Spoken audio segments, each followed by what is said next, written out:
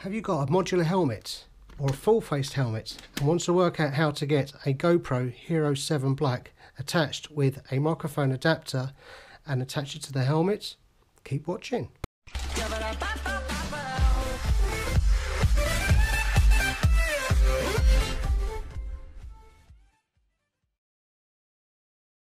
Hello people, it's o75 here again. I'm just going to do a very quick vid because even though I have got the Hero 7 camera, which I would love to put on my helmet, there we go, there's the Hero 7. I'm currently using the Hero 4 Silver, which is obviously connected straight into a microphone inside the helmet. I haven't been able to get hold of a GoPro Mic adapter for several weeks because they've just basically been out of stock, because this casing won't work on its own with a microphone attached. With the adapter I need to put it within an additional case.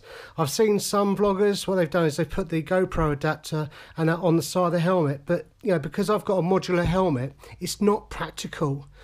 And this is where this case from Melanzi comes in. Over the years I've had various microphones, but I am limited with a modular helmet because of the front flip face, what I can and what I can't do.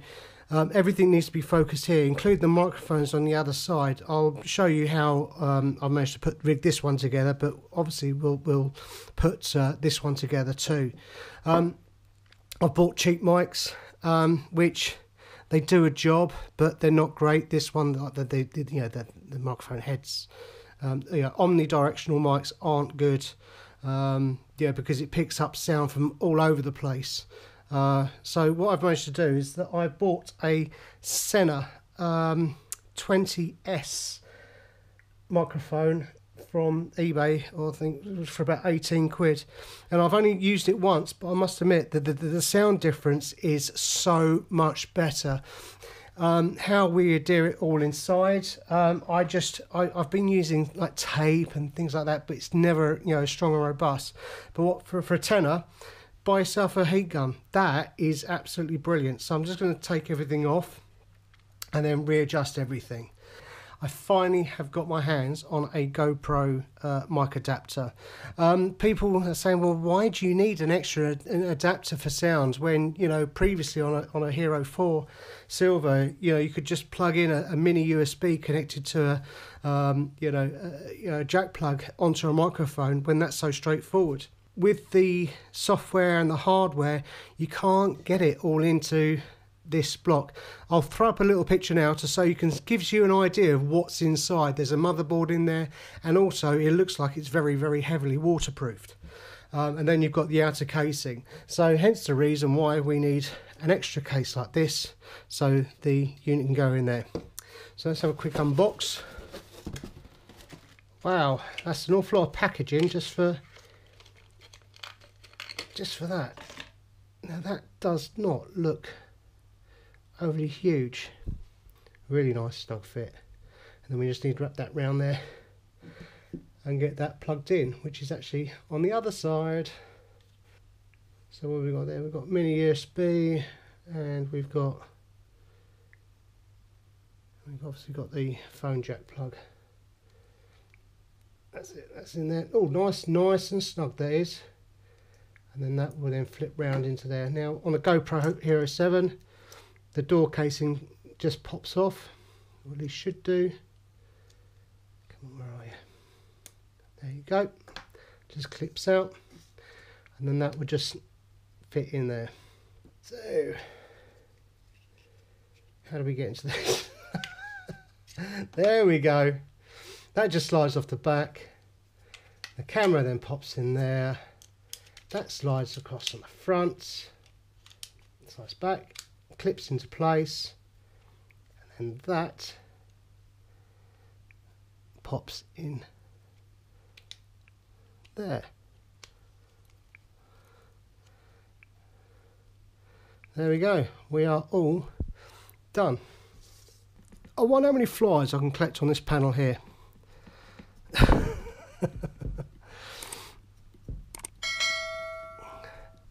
my helmet, which is a Shoei Neotech. Has been an absolutely brilliant helmet. It's come to 5 years old, due for a replacement. Look at the Neotech 2, but if you've got any other ideas, what other modular helmets I can buy, put a comment below. I'll be interested to find out. So there we go. That's the camera. That's the camera now on, which is straightforward. The only other thing is on this side here is to now reconnect the wires. Underneath here, what I've done is, let's move that there we go. What I've done is I've actually fed the cable and made a hole through the chin guard, so then I can wrap that round either way. Right, just going to take the chin guard out, which is easily done. That just pops off just two very small little clips either side. That just falls away. Feed that back through there. I'm doing it this way. There we go. Right. So now hopefully you can see the setup of my mic system inside. I'll put a still shot photo as well. I'll just take all of that out. The good thing about using a heat gun glue is all of this can just be, you know, just pulled off afterwards. It's really good stuff. I'm using the Sena S20 microphone. I've used other microphones, but these omnidirectional microphones are not very good at all. This has certainly been the best microphone I've used by far. 18 quid from eBay. However, once I installed it and put the video into my computer, I realised it's actually a mono microphone, which means that the sound is left channel only. It's also got a 2.5mm plug.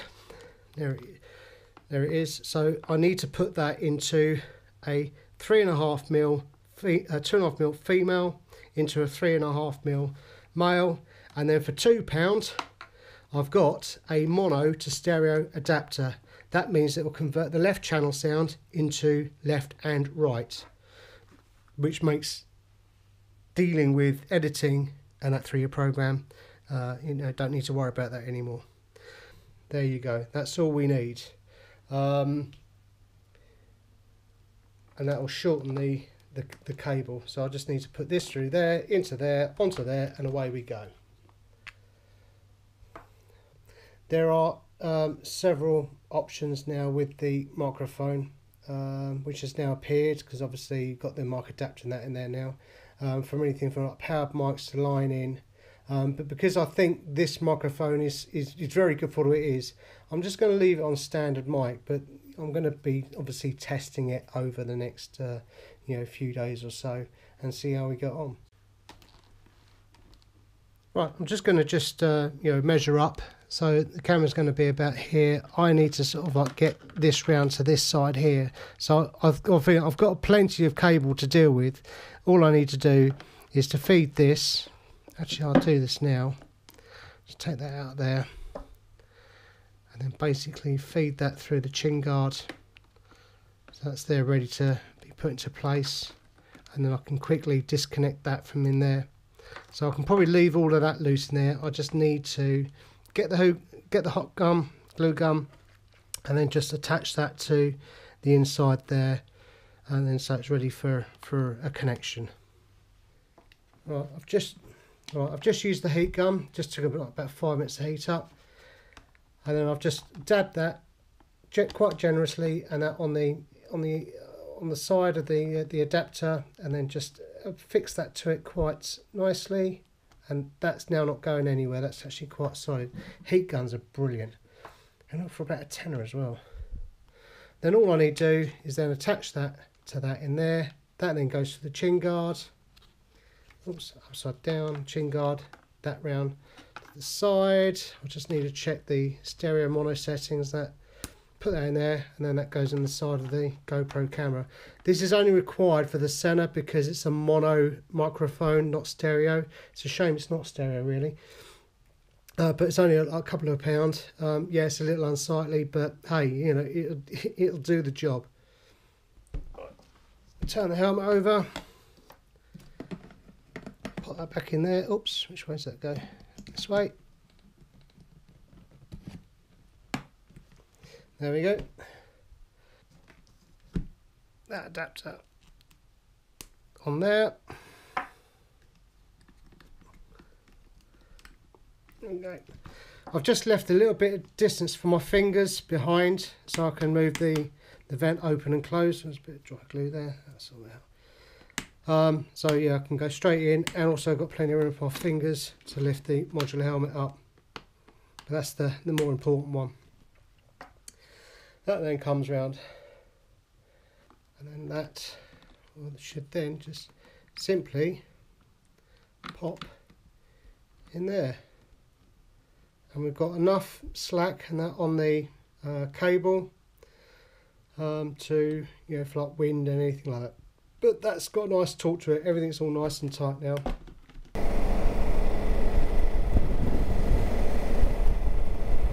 Anyway, this is just a little quick sound check with my Hero 7, which is now on the front of my modular system helmet, which is tied in with the new GoPro Mic adapter. It's finally on at last after several weeks of waiting. Thank you, Currys, for delivering it so quickly. No one else seems to have had it in stock. And anyway, so quick sound check to sort of see how things go, but do check out my other video of the Hastings Mayday run, which is technically what I'm doing right now, but I'm extracting this little bit of video to go into my modular helmet to show you what the noise is like, or the sound is like.